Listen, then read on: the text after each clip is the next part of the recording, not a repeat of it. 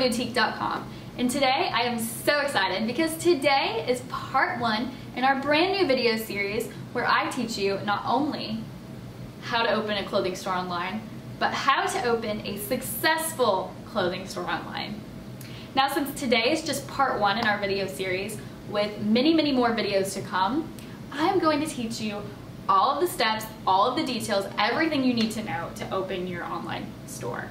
Because let's be honest, it takes a lot more than 10 steps to open a business. So, let's go ahead and take a look at the topics we're covering today.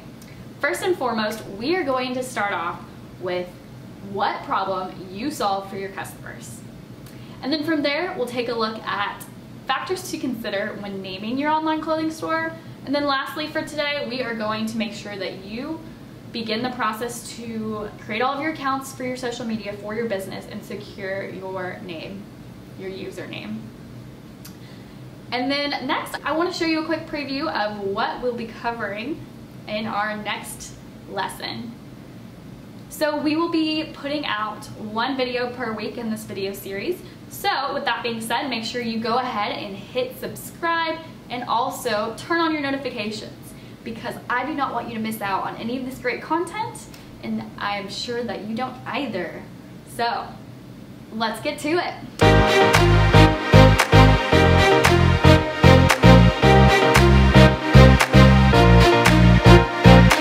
So what problem do you solve for your customers? Now, when you think about selling products online, you're not just selling a product. You're trying to solve a problem that your customers have.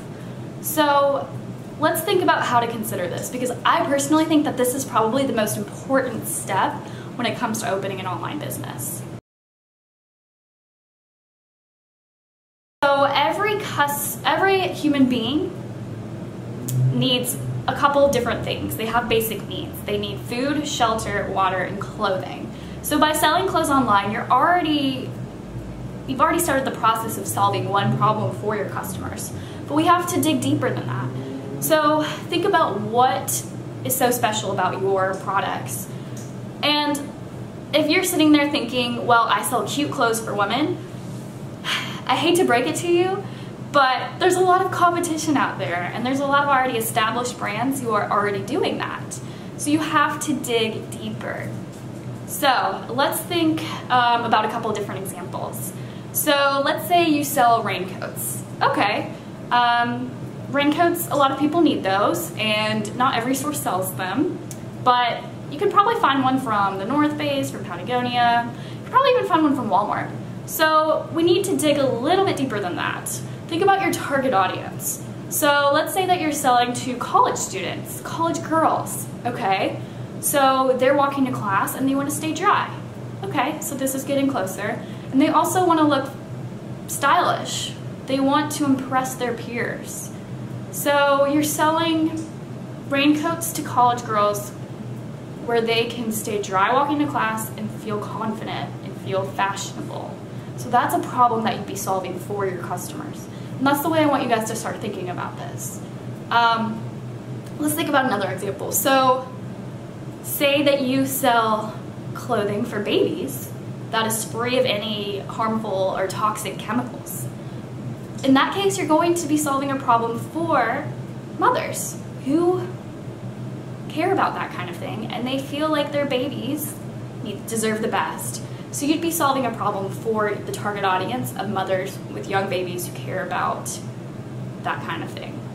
Something along the same lines would be maybe you sell products that are made from recycled materials to support the environment, to be sustainable. So you have to think about your target audience, who you're going to be selling to, and then what problems they're facing and how you can fix those problems. So another example would be, let's say you're selling to stay-at-home moms who want to feel confident from the carpooling to date night out. Now you have to think about their fears and their anxieties, and you have to connect with them through your products, through your social media posts, through your engagement online. You have to find a way to truly connect with your audience and solve their problem.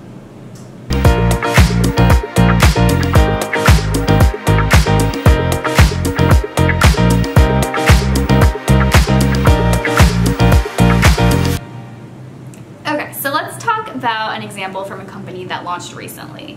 So I'm sure by now you've all heard about Rare Beauty, which is Selena Gomez's brand new makeup line. Now, I'll admit, when I first heard about the launch of her new makeup line, I thought to myself, oh man, another celebrity is just putting her name on a brand and making the competition that much harder for us little people who have big dreams of making our own big brands who aren't celebrities. And I had no desire to really look more into the company or check out her website or the products or anything like that. But then something happened. I kept seeing the same video pop up on my suggested YouTube videos where Selena Gomez was collaborating with Nikki from Nikki Tutorials. And after the third time I saw this video pop up, I was like, okay, I'll check it out. So I started watching it, and I'll be honest, I'm not one of those people who really eats, sleeps, and breathes makeup. I mean, I definitely went through a phase in college where I had maybe 2 to 3 of my favorite beauty bloggers who I would frequently watch. But once I graduated and got busy with life and everything, I no longer really spend time watching makeup tutorials, anything like that. Probably could use some more guidance to improve my technique, but that's another story. But something about this video really drew me in. I've always thought that Selena Gomez is a very genuine person, and after hearing her message, honestly, I was kind of into it. Let me actually read it to you guys. So, what Selena Gomez was interviewed saying is, she says that being rare is about being comfortable in yourself. I've stopped trying to be perfect, she explains. I just want to be me. I think Rare Beauty can be more than a beauty brand, she adds. I want us all to stop comparing ourselves to each other and to just start embracing our own uniqueness. You're not defined by a photo, a like, or a comment. Rare Beauty isn't about how other people see you. It's about how you see yourself. And then I took a look at what the mission is for the company. And it says, our mission is to shape conversations around beauty, self-acceptance, and mental health. We want to help people get more access to support and services and help people feel more authentically connected to one another and less alone in the world. Now that is a powerful brand message. Whew. Now I don't mean for you guys to think that you have to be a celebrity to come up with a powerful message. That's not what I'm talking about at all. I just wanted to show an example of someone that we would all be familiar with. But rather, what I want you guys to start realizing and start getting in the mindset of is that you can actually develop your own powerful brand message that will draw in your customers, allow you to connect with your customers, allow your customers to connect with your brand. And that's important. That's the whole point.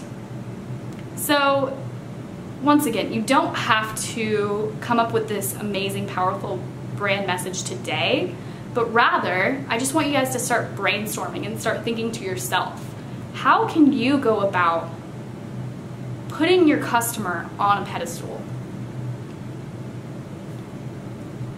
Just start thinking.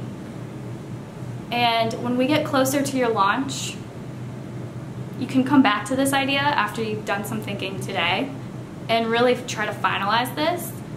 There's no reason that you need to make this final decision today, but rather it's time to start thinking about how to put your customers first and how your brand will benefit your customers.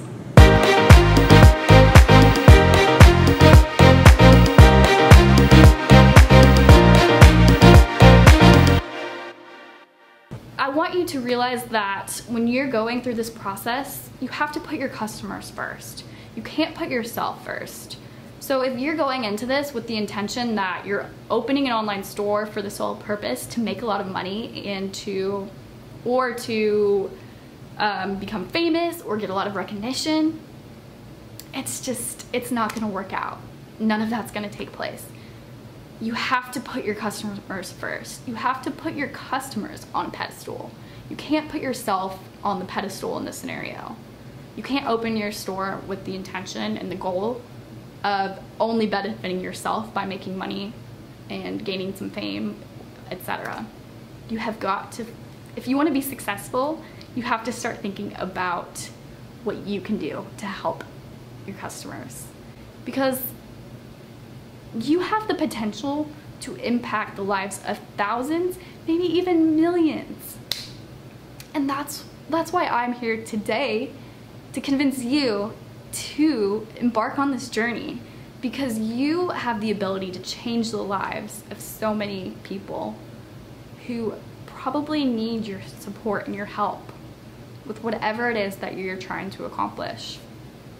So, I didn't mean to get so deep in lesson 1, but like I said, I just want you to get in this mindset of thinking about putting your customers first and not yourself.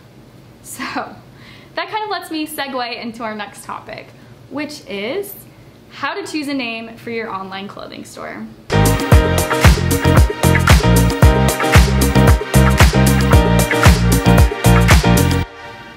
So there are a couple of things to consider when naming your online store. And if you're feeling stuck, I recommend thinking back to why you want to open your store to begin with. Why do you want to take this leap to open a business? You also want to consider your vision. So what are your goals for your store? What do you envision it looks like down the line? What is your theme? So do you want to open a lifestyle clothing brand where you sell clothing that you can wear in everyday regular life? Or do you want to focus on something more like workout clothes or athleisure or plus size apparel? Consider all of those elements, those styles, what your style is going to be when you think about your name. You can also think about who you admire most or something you're passionate about, and see if you want to add that into the name. Let's say you're well known for loving ladybugs. You could consider naming your store the Lifestyle Ladybug Clothing Boutique. I don't know. Find something that you're passionate about. You can also consider incorporating something that will be symbolic to you into the name. You want something that your customers will understand and connect to, but you want it to be meaningful to you. So let's say you're opening your store with your sister and you want to name it your initials, the BB&P Boutique. Sounds cute. Just find something that you love and see if you can incorporate why you're starting your business and what problem you solve for your customers into the name.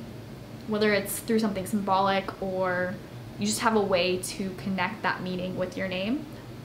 I think that would be pretty awesome. But ultimately, it's up to you.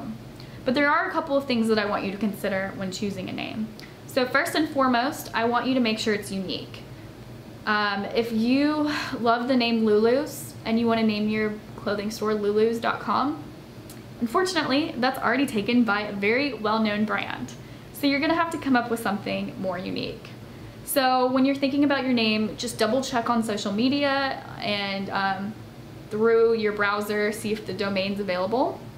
We'll talk about domains in the next lesson, but just make sure your name's unique and it's available and it's not something that's going to confuse your customers because there's already a well-known brand with the same or a similar name. Next, you want to make sure that it's not too hard to pronounce and it's easily understood. So if you're using, let's say you're using a word from another language, I think that's great. You just want to make sure that your customers can pronounce it properly and they can remember it, and that it's not like a tongue twister or anything. So maybe if it is a word that they're not familiar with and there might be some confusion about how to pronounce it, you can make it clear on your website exactly how you pronounce it with phonetics or whatever. And then also, you want to make sure that it's something you're proud of. Something that you will want to share with everyone you meet. And you don't want it to be something that you're going to regret later. So if you've been in business for 2 years and you decide you hate your name and you want to change it, it's going to be a big hassle legally. So I don't recommend that. I recommend taking some time to really think about what you want to name your store,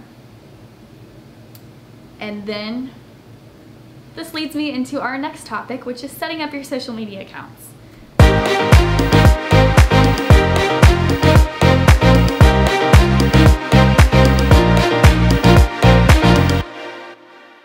So, for today, I'm not going to try to sit here and convince you to get onto social media, because I think it's so obvious that in today's day and age, you have got to be on social media when you're a business to promote your products online. It's just part of business these days. It's part of your digital marketing strategy.